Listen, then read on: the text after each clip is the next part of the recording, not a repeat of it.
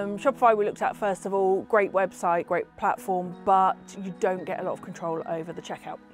One of the things that drew us towards BigCommerce was how open it was with its APIs. We were able to get test versions of our website up and running without without interacting with anyone, not even a salesperson.